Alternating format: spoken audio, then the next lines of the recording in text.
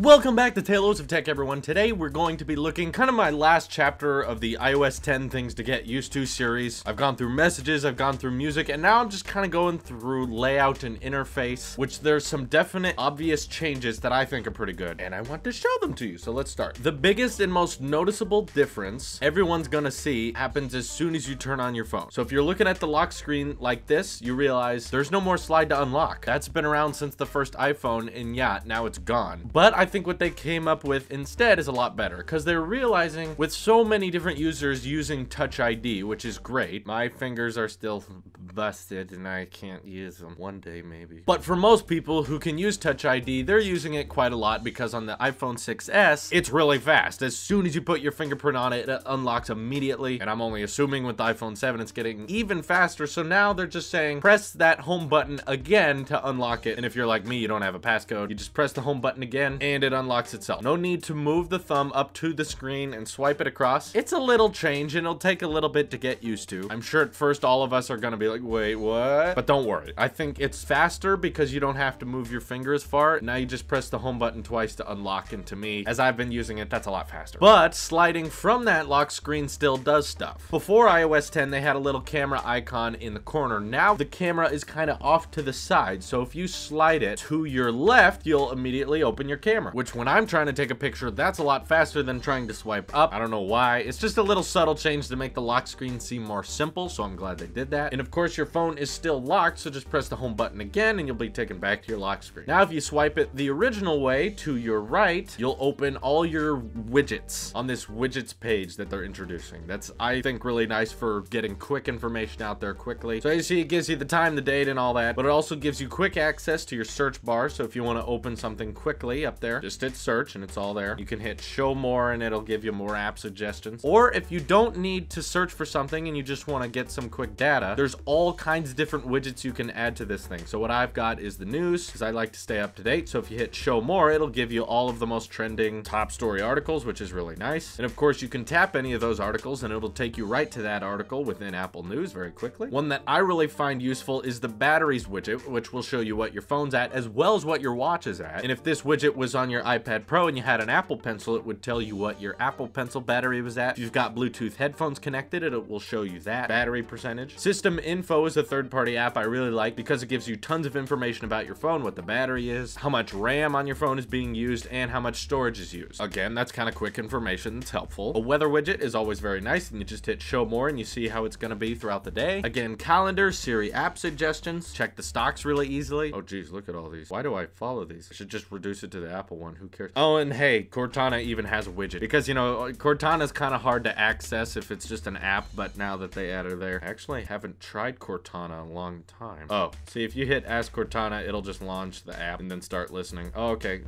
Woman, start listening. That's not what I said. Go away, Cortana. So if your phone is unlocked, you can again access all this stuff easily by swiping to the left, and it'll all be right there, right where you left it. And these widgets are all entirely customizable. Just hit edit at the bottom and it gives you all the widget options you could ever need, and you can rearrange them to the way you want. Customizations within an iOS product. You got to take them while they're there. A lot of people say iOS doesn't have widgets. iPhones still don't run widgets. Marcus, what are you talking about? Just because it's not on the home screen doesn't mean it doesn't exist. And of course, even if you're in an app, say I'm in Creator Studio, I can just swipe down and your notifications are still there, kind of in that Apple Watch layout where you can swipe them to the side and see clear or view. Or if you swipe all the notifications to the left, you get back to that widgets bar. And I really like these widgets. The other redesigned thing is Control Center, which I think they've smoothed out very well. So of course, it's still there when you swipe straight up, and now you can see that it's all rounded off to match the phone better, as this is kind of the Apple Watch moving to the phone and iPad update. Everything's feeling very seamless. But now when you swipe up in Control Center, you can swipe again and access music controls. And right here, it's saying system capture because I'm recording my iPhone screen right now. But if I wasn't recording my screen, it would show all the different ways I can output my music, whether it be through headphones, Bluetooth headphones, or the iPhone speaker. And that's really easy because you don't have to try very hard to find it. And then also when you got music playing, it'll look like this, and it becomes way easier to scrub through your music, change the volume, skip, pause, all that, rather than trying to crush it into one little slide on one tile of control center. This is a much needed improvement. And it looks pretty, I like it. Multitasking, in case you're wondering, on iOS 10 is about the same. No changes there. They kind of changed multitasking every time for the last couple updates. This time they kept it. And I'm in favor of that, because if you want to scroll through like this, it's really simple. But if you swipe from the side, it can be really fast as well. So an all-around great update to the iPhone. And it works really well on the iPad. On the iPad, you know, when you're in landscape mode, they got 2 rows of widgets. It looks great. And it'll be coming out soon. I think next month is when the